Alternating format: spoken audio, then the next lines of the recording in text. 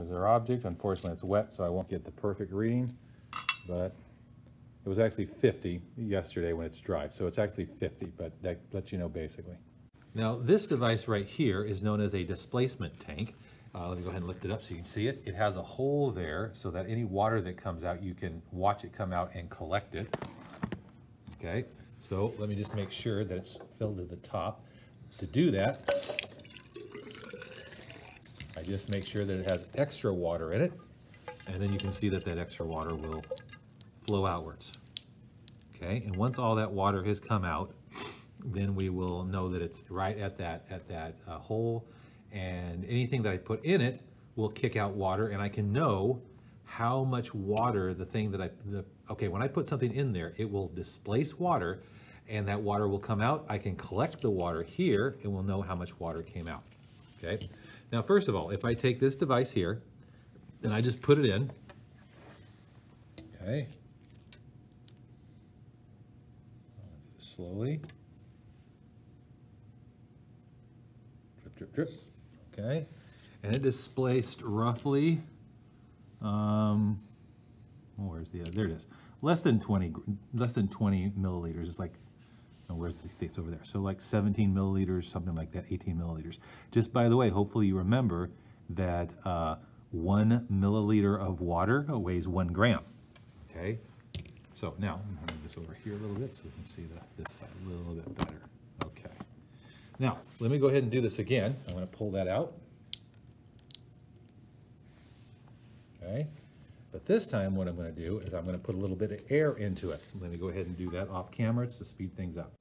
All right, so now I have a little bit of air in it. I've got the water finishing up here. Drip, drip. Okay, now I'm going to put this in.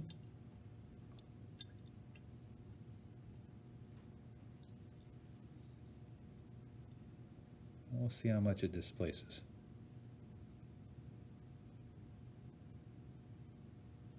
There we go. And if we look, it displaced just about, you see that? I displaced just about 50 grams of water. Now, it's not perfect, but remembering that, and you can see a few drips kicking out over there still, I think. Remembering that 1 milliliter of water displaced, 1 milliliter of water has a mass of 1 gram. So we had a 50 gram object that in order to float needed to displace 50 grams of water or 50 milliliters of water, which is exactly Archimedes' principle. In order for an object to float, it must displace its own mass of the fluid. Now, if I give it even more air, and we'll get that set up again to where it sets high. So let me put air in here to where it sets high now.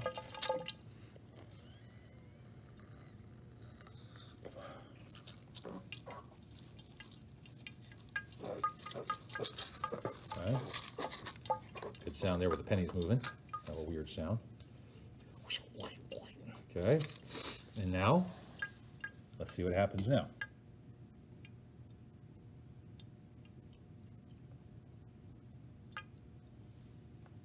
I think I got all the water. Still going.